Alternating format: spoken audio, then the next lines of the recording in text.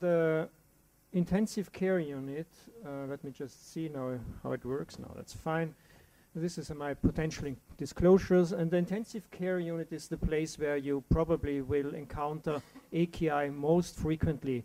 As Eric Kosti could very nicely show in this, it's one of the only prospective observational trials looking at the epidemiology of AKI in intensive care units, and you can see that about 60% of patients in the ICU develop AKI at some stage, and about 25% of those patients are requiring AKI. It's not only AKI stage 1 you're seeing, you will notice that about 30% of the patients having AKI at the higher stage, stage 3, and some of them requiring renal replacement therapy. Mortality, as you would expect, is correlating to the stage of AKI, and you can see that when we are going up to AKI stage 3, we're having about 6-fold risk of mortality for our patients. That's what you expect. And then when you're looking at the most frequent causes and etiologies of AKI, it's sepsis by far the most frequent one, followed by hypovolemia, drug-related nephrotoxins, and cardiogenic shock, cardiac surgery.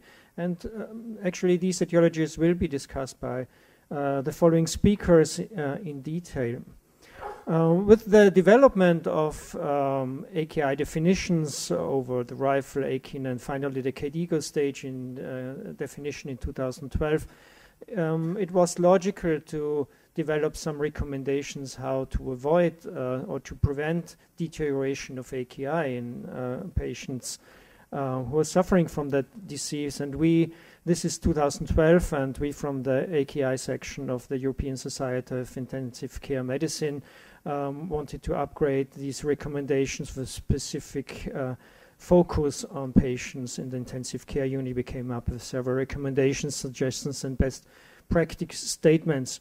And I want to give you a quick overview what is the major take-home message for preventing deterioration of AKI or even development of AKI. Let's start with the first thing. The most important thing is avoiding nephrotoxicity. We have the usual suspects, and I think these don't need more explanation, but I think one aspect has to be addressed more in detail. This is the question, what is the role of ionidated contrast media and the critically ill patient and the age of iso-osmolar and low osmolar iodinated contrast media. This is a very large match cohort analysis. They actually took 60,000 patients, and then they ended up with about 7,000 patients where they could adjustment, and then final about 2,500 patients where they could match one-to-one. Those patients who got CT scan with and without contrast media. And whereas in the unadjusted analysis, it even looks at if the risk for AKI would be even lower when they get contrast paradoxically. When they did the matching, there was no difference. I think that's an important message. And this is from patients who had normal or nearly normal renal function with a GFR above 45. There was no signal in the match cohort in terms of dialysis, and no signal in terms of mortality within 30 days. Here's the dialysis and the 30 days. So what is about the cohort with impaired renal function? They did match cohort analysis also in this subgroup, which was still pretty big with 1,600 patients, and there was the same rate of AKI of those patients who had contrast and those who had not. There was one signal in terms of dialysis, which was slightly borderline significant, and there was a slightly higher rate of dialysis within 7 days, but no signal for the mortality. But it's a bit difficult to interpret. So either there is a risk, and I think we have to consider this, or we have confronted with sort of a RRT reflex. I think you know this from daily practice. We have a patient who has 3 creatinine. He needs a CT scan with contrast, and afterwards we put him on the RRT anyhow. So I think it might reflect this also.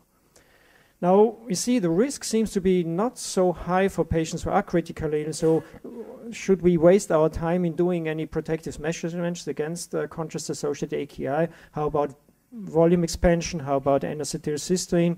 Let's start with volume expansion. I think this is a quite interesting study where they looked at different ratios of volume expansion in patients undergoing PCI. And this was still a pretty large study with about 1,500 patients. And you see there are 4 quartiles, starting with low volume expansion of about below 7.8 milliliters per kilogram, and the higher quartile with about above 17 milliliters per kilogram, which is pretty much because then you end up in more than 1.5 liters. They all got the same amount of contrast, and paradoxically, the rate of contrast-associated AKI was not decreased with more volume. Actually, the odds ratio is going in the wrong direction, so it seems to be increased. And what is more concerning is the odds ratio for mortality was increasing the higher the periprocedural volume expansion was performed. So we are not doing anything good if we are just putting in fluid into the patients. What about the other preventants? N-acetylcysteine did not work, and then I think we'll hear later in the day by Claudio Ronco, sodium bicarbonate or N-acetylcysteine in the PRESERVE trial did not have an effect. So overall, what we recommended is that when we do volume correction or hydration, we only do this in patients who are hypovolemic. We don't waste time on doing periprocedural protective measurements and delay the important investigation we need for our patients. You just go ahead and do the investigation. Now, continuing on nephrotoxicity, what about the fluids? Can they be nephrotoxic? I think this is a very well-known story about starches increasing the rate of AKI and renal replacement therapy in critically ill patients. You rarely see such a clear statement from Cochrane group, and this was very clear. The mechanism is still somewhat unclear. Probably osmotic nephrosis plays a role, which is when osmotically effective substances are reabsorbed in the proximal tubule and stored in the lysosomal. The proximal tubule swell up, and they might impair renal function. By that way, you can see this in a larger magnification here. But this can be seen with every osmotic substance which is filtered at the glomerulum. There are case reports for all of these substances showing this picture, and I'm not sure if this is the whole story for the increased rate of AKI shown for colloids. We don't have any negative signal for albumin. Actually, there are some data in randomized controlled trials showing that albumin even may facilitate a better negative fluid balance in sepsis, as been shown in the ALBIS trial. There's a small randomized trial showing a reduced AKI rate in cardiac surgery, but there's no damage signal for albumin. I think that's it's clear this hasn't this potential, and is actually pretty much a method in liver cirrhosis and hepatorenal syndrome. The saline versus balanced crystallite story is also now coming very clear. This is a study 2 years ago where there was a smaller study, about 1,000 patients, still big, and they were having an average volume of infusion about 1.5 liters. And at that study, there was no signal of harm at low volumes, about up to 2 liters. But then when the volumes got higher, the signal clearly became separate, and there was a damage signal for saline seen. And it took about 14,000 patients to see the damage signal for sodium chloride, even at low volumes. You see here, this is the SMART trial just published on an average volume of 1,000 mLs, and they had just a borderline significantly difference with a harm signal with a composite endpoint. There was no signal in the single endpoints like renal replacement therapy or AKI or death, but there was the composite signal was here. And I think this is important. When you're treating patients in the medical unit, in the neurological units, patients with sepsis and patients who had previous RT, they had an enhanced risk of developing an endpoint for damage when they were treated with normal saline. The biggest problem is, however, when we continuously overload our patients, leading to a volume overload syndrome. I think this is clear. Now, you don't need this dramatic picture. I think it's quite nice to see that any degree of peripheral edema is associated with AKI, and this has been shown in about 12,000 patients. And you see here, this is the correlation with a higher degree of edema versus no edema, and the black bars are the rates of AKI, and they are clearly increased AKI stage 3, the more peripheral edema you see. And they also could show this association, which has also been shown by Legrand and co-workers before, that the higher the CVP, the higher the rate of AKI is that you can observe. Can you influence this? It has been shown by the FACT trial, when you do a conservative strategy, and they had a tendency to have less renal replacement therapy in the conservative strategy versus the liberal strategy, where you have a positive volume over 7 liters over 1 week. The interesting thing is that they could reduce CVP here, and they needed diuretics for having this conservative strategy. So the message is that if you want to control for hypovolemia, you may use diuretics to improve outcome, and this is what we also recommended. You don't give diuretics just for treatment of AKI, but for volume overload, you can use it as long as the kidney is responding. Now coming to the most important thing, maintaining adequate renal perfusion, which I think is the key point, but there are so many clear aspects, which mean arterial pressure, which CVP, how much fluids, which vasopressor, and which inotrope. So you just have to individualize these aspects. There are some rough guidelines you can use based on the studies which are available.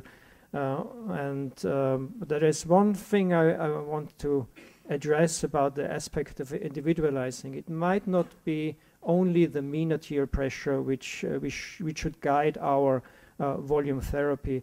This is a retrospective analysis of patients after cardiovascular surgery, and they were investigating those patients who developed AKI versus those who did not develop AKI. And they were looking which changes in pressure were relevant for developing AKI. And it was not the mean arterial pressure, it was not so much the systolic arterial pressure, it was the diastolic arterial pressure. So drops in diastolic arterial pressures were associated with AKI. And on the other hand, it was an increase in CVP, which was associated with the patients who had a high rate of AKI. And overall, when you then calculate the difference, so it was the mean perfusion pressure deficit and the mean diastolic perfusion pressure deficit. So the difference between the diastolic pressure and the CVP, which seemed to be more important. So maybe we have to think different. It's not only the mean arterial pressure. We have to consider also CVP or intra-abdominal pressure, which may be even higher than CVP in some patients. And then maybe this also has to guide our limit for the mean arterial pressure. So maybe we have to think, as we do it for the brain sometimes, about mean perfusion pressure, or even diastolic perfusion pressure for other kidneys, and then adjust the pressure according to the outflow parameters, because we might have congestion, and we can try to overcome this. Now coming to the end, we have many interventions we should use. Would it not make sense to use all these preventative measures in a bundle? And how useful is this in the AKI? And how should we select the patients at risk? I think Zarbok has very nicely shown us this with this study, where they selected patients who had obviously an increased risk profile by elevated renal biomarkers. So the cell cycle arrest markers were increased above 0.3, and then they were selected for randomizing them to doing a protective bundle or not. And this bundle included avoiding nephrotoxins, blood sugar control, alternatives to radiocontrast media, and close hemodynamic monitoring and optimizing renal perfusion and hemodynamics. And the interesting aspect of this study is it was one of the first studies showing by using such a bundle you could significantly reduce the rate of AKI. And it was not only the lower stages AKI, all AKI, the red bars are the reduction in severe higher stages AKI. And I think this is quite relevant. It's true that none of the secondary endpoints have been influenced by this study, but I think it's a first approach and the first way to go. And I think further studies will be necessary to show which bundles are the best and how to select our patients. So coming to the end, the specific methods to protect the kidney in the critical late 2018 is, in addition to avoid nephrotoxins, avoid hypoglycemia, ensure adequate renal perfusion pressure, and as I said, don't only look at mean arterial pressure, we have to look at several aspects. Vasopressors and inotropes are used as needed for ensuring adequate perfusion, and then most of all we have to avoid this continuous long lasting volume overload over several days, using diuretics if possible and if necessary, and all this should be best performed in bundles. So I think I could give you some direction. The paper is open access for download, and I would be glad to answer any questions. Thank you for your attention.